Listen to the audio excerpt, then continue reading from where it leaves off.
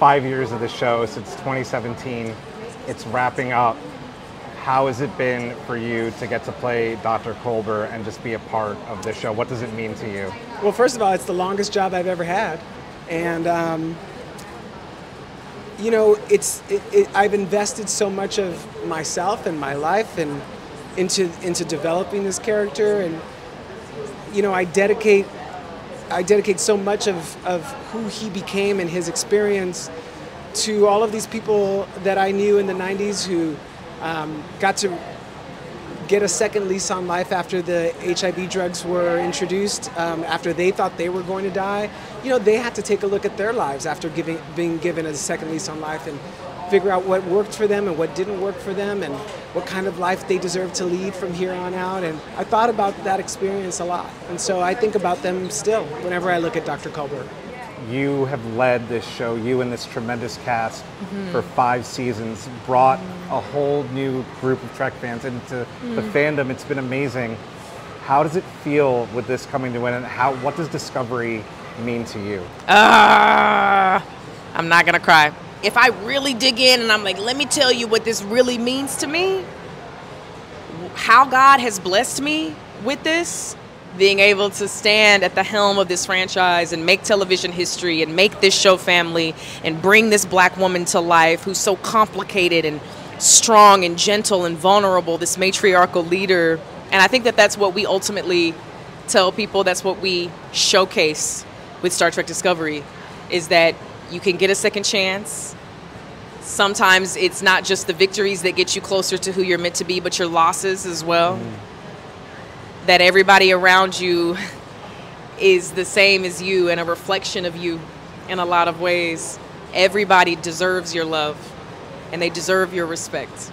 So being able to have this show family that'll always go on, these relationships. Wow, I did it without crying. There we go. That's just a little bit of what it means to me and what it's meant to me. Thanks for having me. Oh, we're so glad to have you. Yes. We were crying so hard at the finale. So good. I'm glad it worked. Yay. Oh, it works in space. Oh my God. So the first question we've got is, in the finale, we see Michael and Book several decades in the future. So we want to know what you think Saru would be up to in that time. Oh, right. Good question, right? Well, as season 5 concluded before that epilogue showed up, you saw Saru and Tarina's wedding, and you saw. I think my storyline is Saru came to a lovely conclusion already on its own. I think before the epilogue before we knew it was the end of the series. He's gotten the promotions he's needed and wanted. He's found a really great fit as a diplomat with the Federation, being an ambassador now. And he's married to now a president of a planet who is also very dignified and has a great sense of duty. They understand each other's duty. So I feel pretty good about that. In the future, where do they go from there? Well, as an aging actor myself, I'm in my 60s now. I would like to know that they have a stress-free life where they're not retired, but maybe semi, where they have more time to spend together. Maybe their home is on her home planet of Navarre. Maybe they have a summer home on Kaminar, where I come from.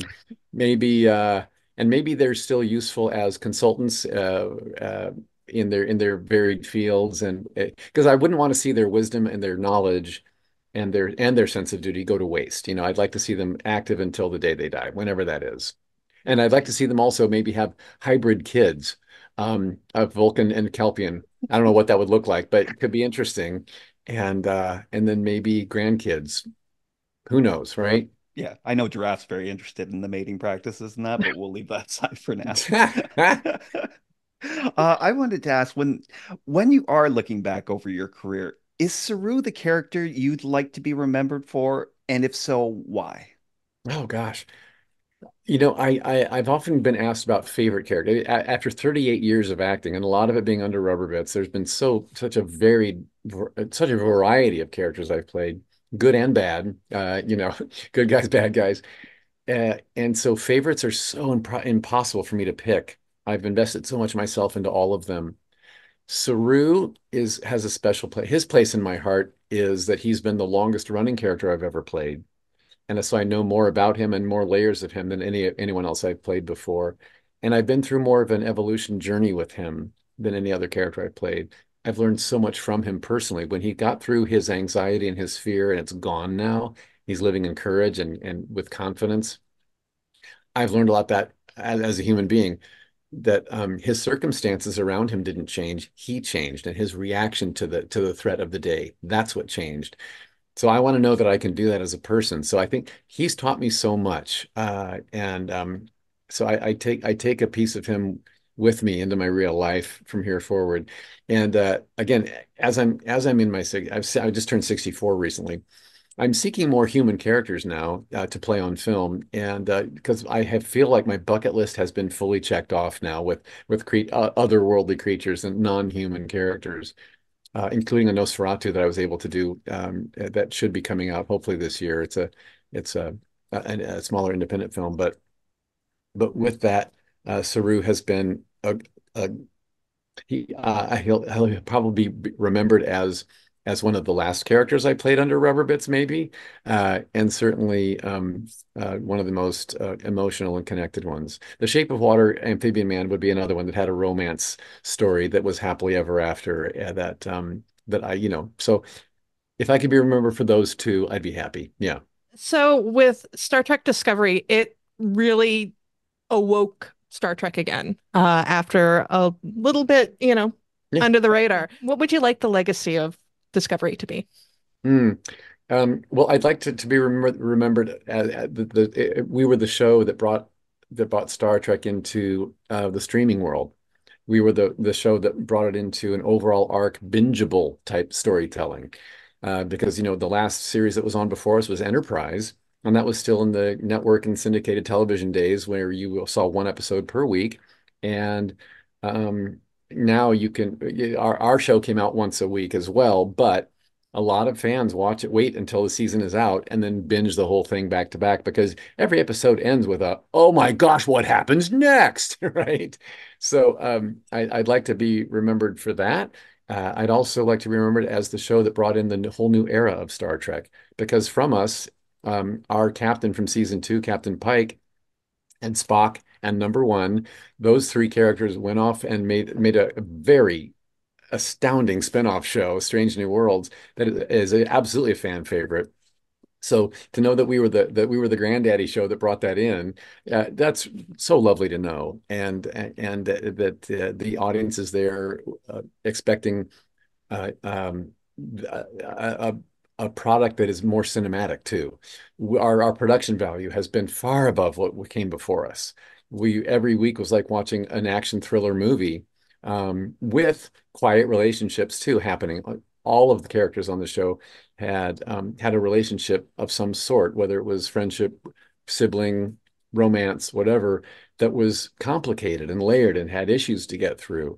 All that happening while there's huge action sequences and stunt fights and visual effects that are above and beyond what television has been before. So I think we'll be remembered for that, I hope.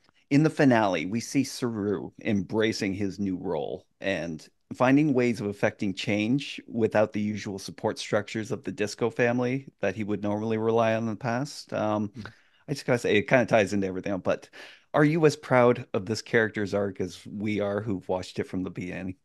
Oh, thank you for being proud of that. I appreciate that. And yes, I am. When I have that showdown with Primarch Tahal, I'm taking all of Action Saru, all of his physical prowess, and putting it into a conversation, right? And right, I'm in a space shuttle with Commander Nan. It's just the two of us, and I'm having a conversation with someone who could be a threat. But you know what? So can I be. And I'll tell you why. Because I've been out in the galaxy collecting relationships with all these planets, and they're all willing and able to point their guns toward you, Primarch Tahal, and your evil mission here. So what's it going to be? Right? I loved that feeling, that sense of power there was lovely. And Saru could do that because he's gathered more wisdom and more experience and more allies outside of the Starship Discovery. Yes. Love it. Awesome. I think that's all we've got, but I just Yeah. wanted, yeah, I personally thank you for the show. Bringing Star Trek back to television, making it one of the most unabashedly emotional, with unapologetically emotional shows, and For sure. that's out Yeah. there. I know this is your last go around, but I kind of feel like if you might be able to suit up one more time if something came along in the future. You never know. Starfleet Never Academy. say never. Right? Yeah, yeah. Starfleet Academy. Yeah. So if the call comes, I would be game for it. Depending, everything's negotiable. Hey, Absolutely. awesome. Thank you for going on the ride with us for Thank you. these 5 seasons too. Without you, we wouldn't have had a show. Thank you so much. Thank you, sir. Thank you. Take Mhm. care.